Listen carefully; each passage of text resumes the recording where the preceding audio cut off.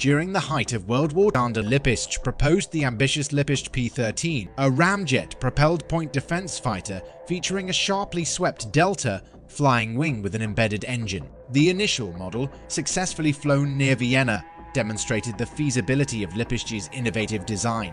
However, Lippisch shifted focus to the P-13B with a different wing, leaving the P-13A in the hands of students seeking war-related projects to avoid conscription. In 1944, the Akaflieg Darmstadt initiated the construction of a full-scale aerodynamic test glider based on the P-13A, designated the Darmstadt D-33. Bombing forced a move to Akaflieg München workshops, resulting in the resignation of the project as the DM-1. The glider was primarily constructed using steel tubing, plywood and Bakelite impregnated plywood. Following the war and the occupation of Pryniem Sea by US troops in May 1945, the DM-1 project continued under the auspices of the US military government.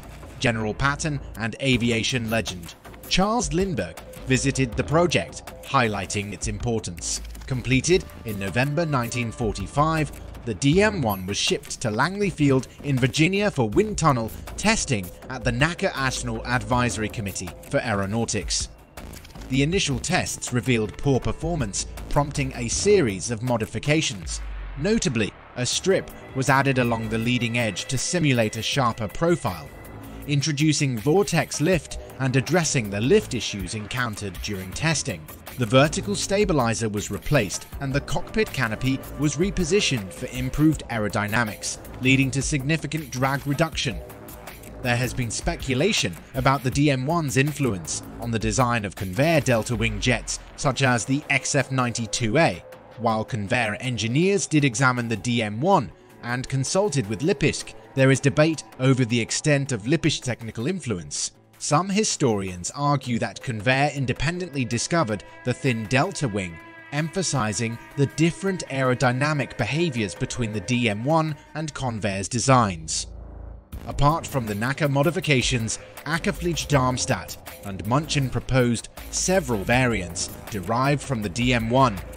DM-1 Lippisch Glider, as originally built, featuring thick wings and a large tail, although never flown.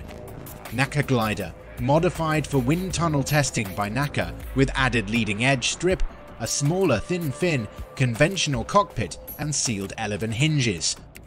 DM-2 larger, supersonic test plane with a prone pilot, powered by a Walther liquid-fueled rocket.